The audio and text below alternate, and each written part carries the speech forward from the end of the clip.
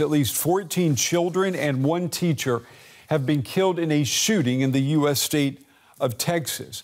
The attack unfolded at an elementary school in the town of Uvalde, about 130 kilometers west of San Antonio. Police have reportedly killed the shooter, who we understand was 18 years old. This story is developing quickly. We want to go now to Washington. Our correspondent, Sumi Sumiskanda, she is going to bring us up on what we know. Sumi, give us an update right now. What do we know? Yeah, Brent, we are still getting details as they are trickling into us. We're learning little by little a bit more about this horrific shooting that happened in Uvalde.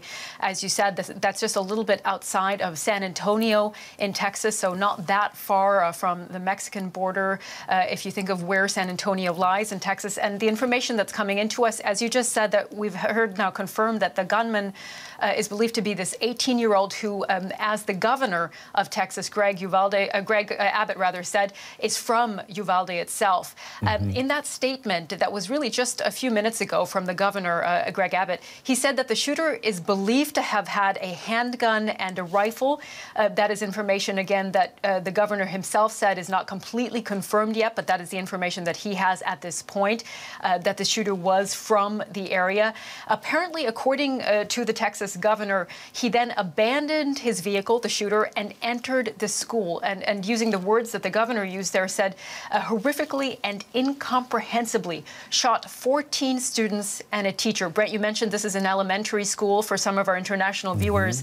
An elementary school in the U.S. That means kids from the age of around 5 to 11, young kids who went to school, this school, shot dead, 14. I mean, it really is shocking, this number of students who were killed, and of course the one teacher.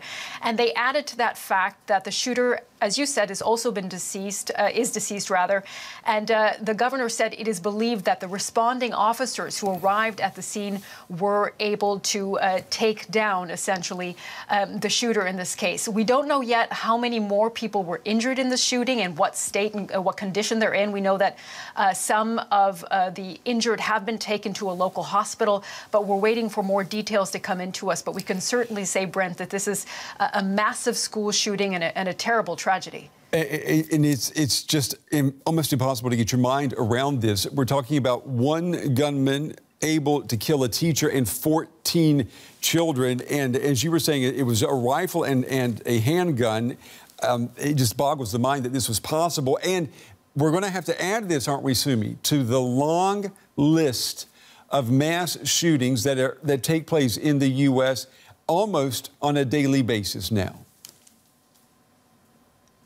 That's absolutely right, Brent. Just before coming on, I was looking at the numbers, and up until last week when we saw the terrible racist shooting in Buffalo, a local action group already recorded 198 mass shootings 19 weeks into the year in America.